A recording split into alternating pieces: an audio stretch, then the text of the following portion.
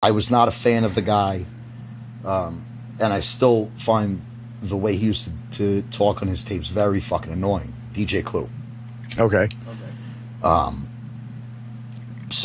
I was very much begrudgingly a fan of his because, however, by hook or by crook, that motherfucker would put out a mixtape, every whatever, and it would be just ridiculous, just loaded with fucking exclusives, freestyles.